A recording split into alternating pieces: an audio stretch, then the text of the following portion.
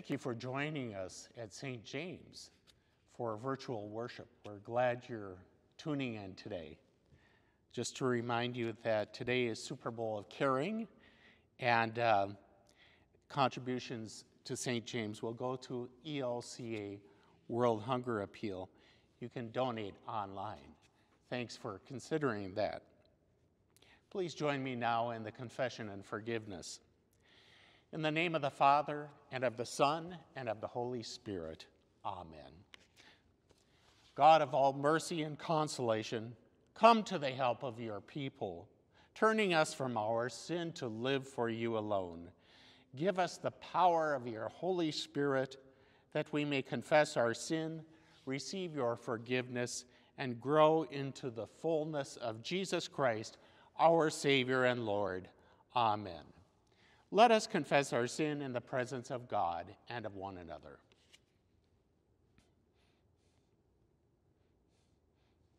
Most merciful God, we confess that we are captive to sin and cannot free ourselves. We have sinned against you in thought, word, and deed, by what we have done and by what we have left undone.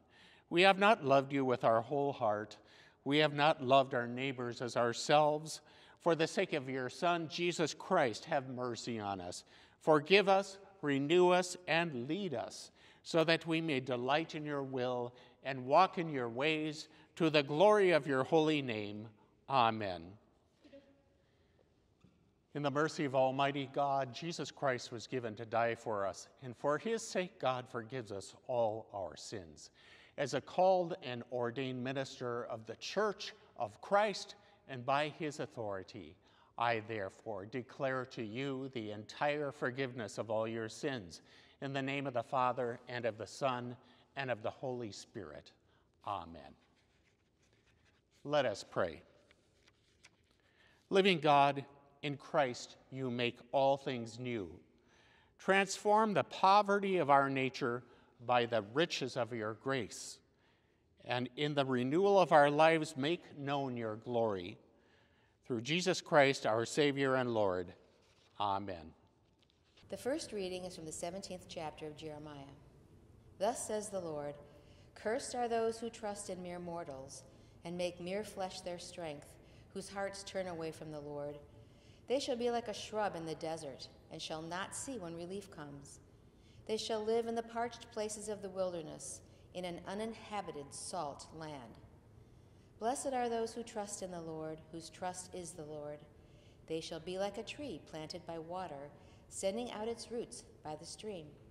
It shall not fear when heat comes, and its leaves shall stay green. In the year of drought it is not anxious, and it does not cease to bear fruit. The heart is devious above all else. It is perverse. Who can understand it? I, the Lord, test the mind and search the heart, to give all according to their ways, according to the fruit of their doings." The word of the Lord. Thanks be to God.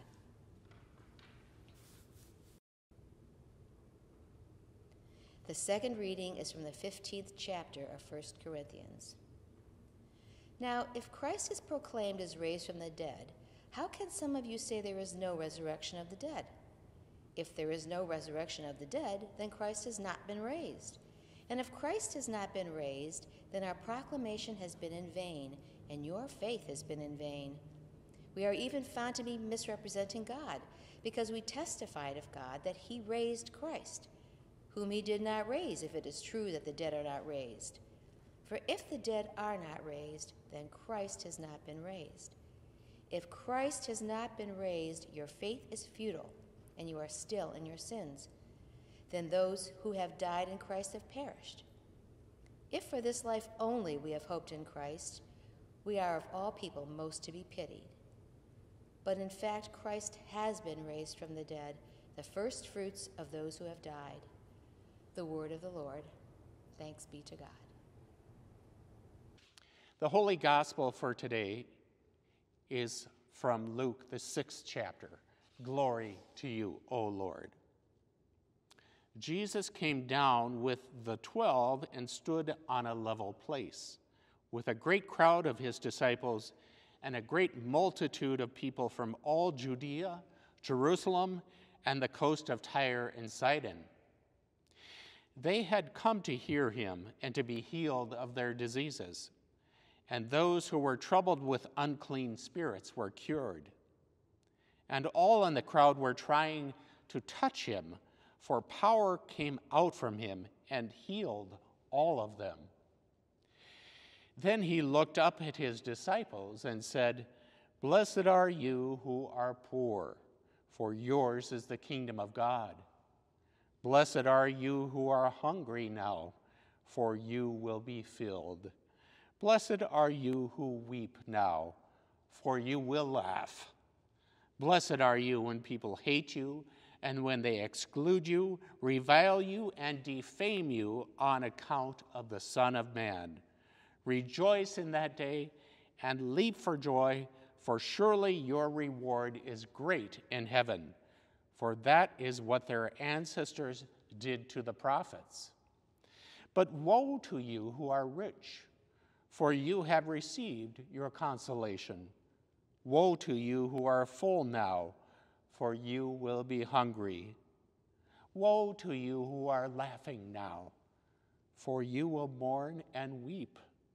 Woe to you when all speak well of you, for that is what their ancestors did to the false prophets.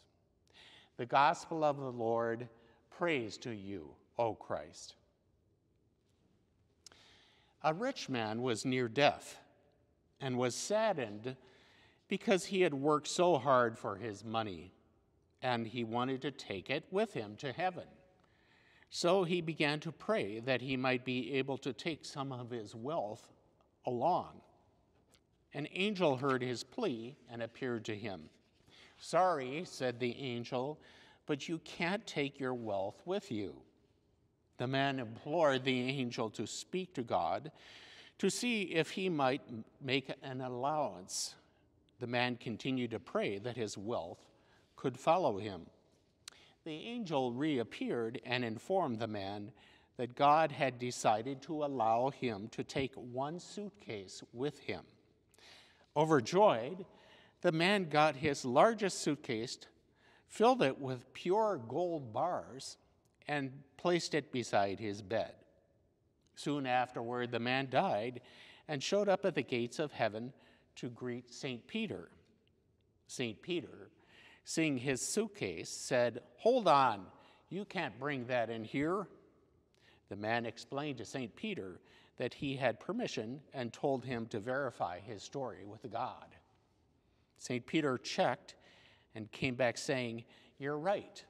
You are allowed one carry-on bag, but I'm supposed to check its contents before letting it through." He opened the suitcase to inspect the worldly items that the man found too precious to leave behind and exclaimed, "You brought pavement?"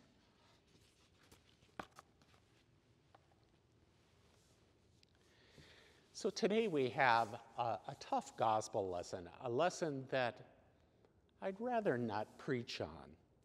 And this is good because we follow this lectionary.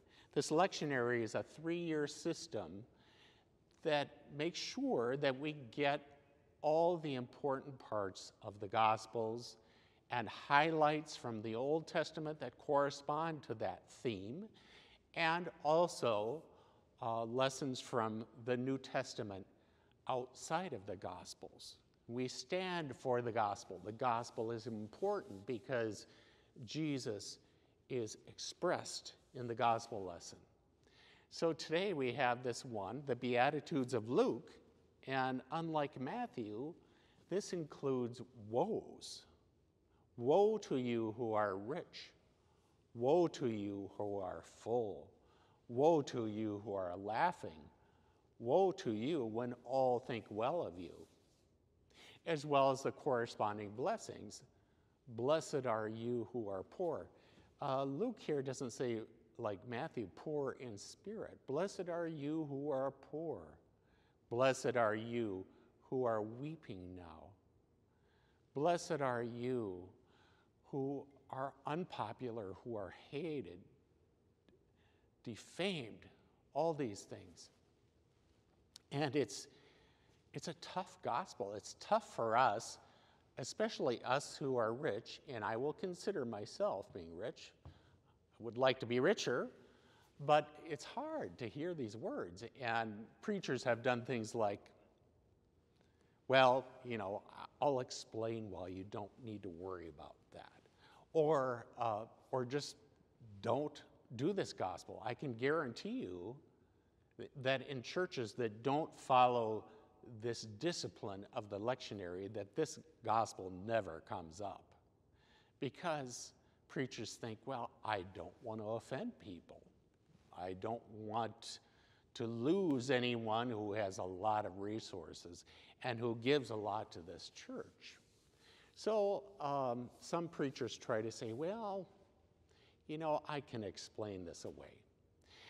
And other preachers might say, I'm going to preach on the Corinthians lesson today, which I would love to do, where Paul is talking about resurrection and how we need to believe in the resurrection. But, maybe we need to face this gospel for what it is. If I were preaching on 1 Corinthians, we would still hear the gospel, yes? And some would go away saying, those are really tough words. I guess they don't count. Should I not worry about that? Did Jesus not say that? Is that not important? So we need to face it. We need to take it as it is, at least for a moment. Now, I like all those things that Jesus says are woes. As I said, I would like to be richer than I am. I like to be full. And that has proven trouble for me because a few years ago I was diagnosed with diabetes 2, and I've worked hard to take off weight, and so I'm back to pre-diabetic. But I found out that being full and longing to have all those wonderful foods is not a good thing. So was Jesus talking about that? He says, woe to you who are laughing. Oh, come on, Jesus. Didn't you ever laugh?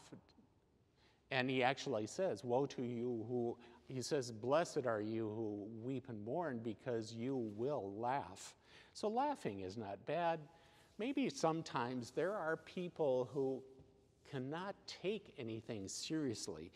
They're so into making light of things, and those people are difficult to deal with sometimes, especially when there are choices to be made, tragic choices maybe, and those people can't settle down enough. They're too busy trying to take pleasure in things. And popular, that's a tough one for me.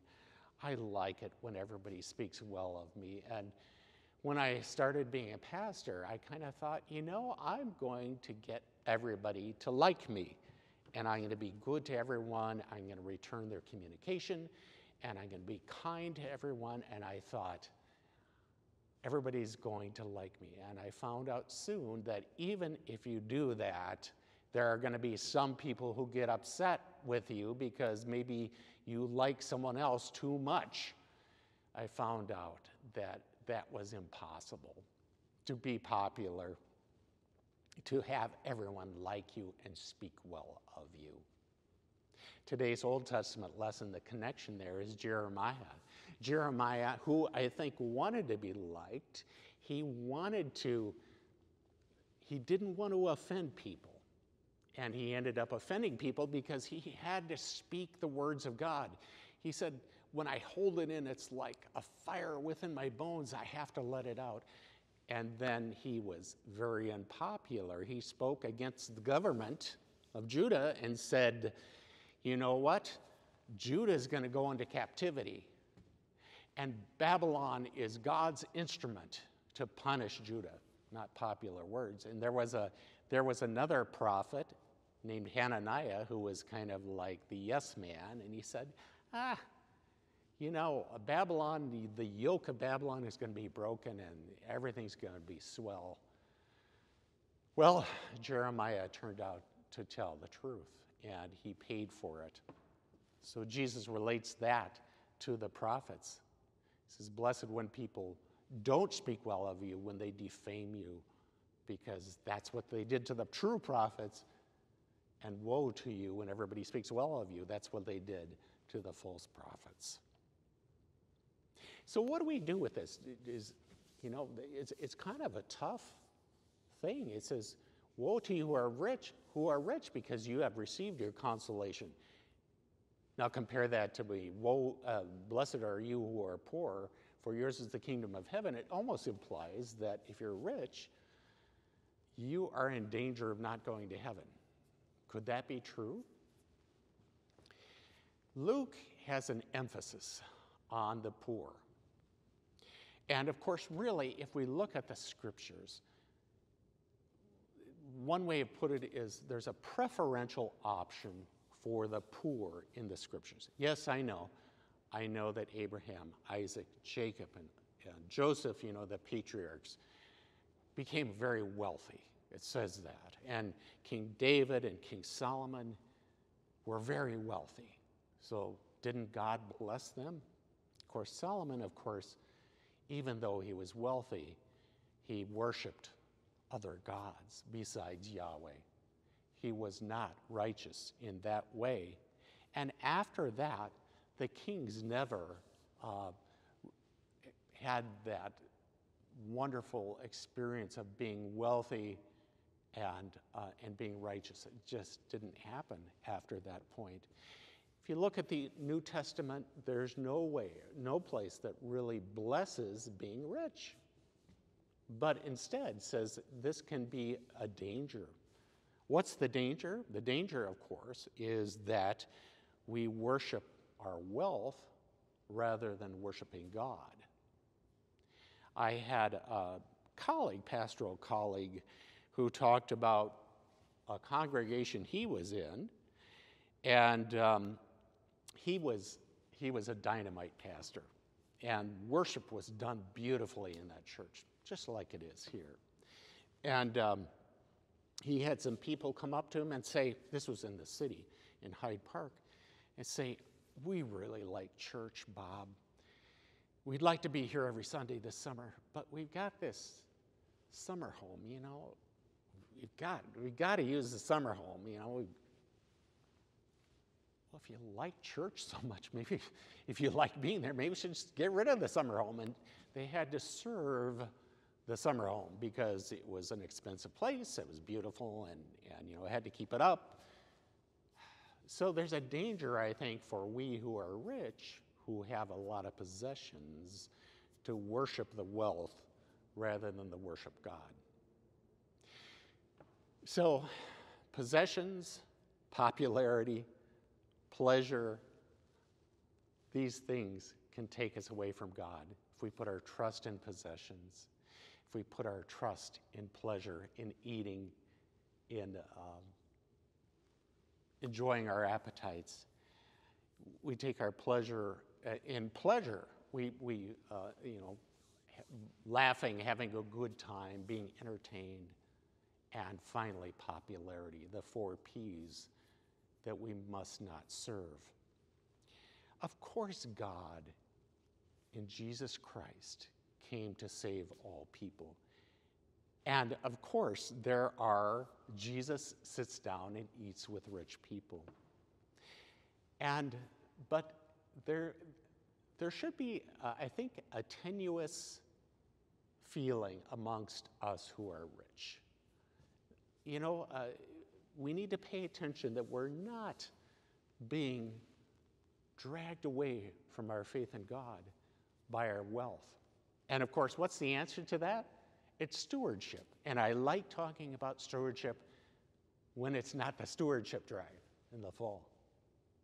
Stewardship means being generous. First of all, it's an acknowledgement that everything comes from God. And that's tough. That's tough for some of us who are rich because we like to think, I worked hard and I planned my resources really well and I invested well and I deserve what I have. And that's not stewardship. Stewardship is an acknowledgement that everything comes from God and that we are to steward, manage it. Manage is another word for steward. Manage it in such a way that others are blessed besides ourselves. So I think a faithful rich person is aware of his or her status and is very careful in being generous, in making sure that others are taken care of too. I think God doesn't like if there's wealth concentrated in one place and there's poverty in other places. So our job as a church, as a community of the faithful followers of Christ, is to fight poverty everywhere. And one of the things we're doing this Sunday is the Super Bowl, the super giving, the Super Bowl of giving. It's a chance for us to support ELCA World Hunger, which is a really well-managed charity. You can trust that your money is going to go to those for whom help is needed. The good news is that God gives to us richly, and grace is a rich thing that is given to us. And he gives of himself. That's the nature of our God. He gives of himself in Jesus Christ. Jesus, the Apostle Paul says, who became poor for your sakes, so that you might become rich. In other words, that we might take on Jesus' righteousness. As a response, we live generously.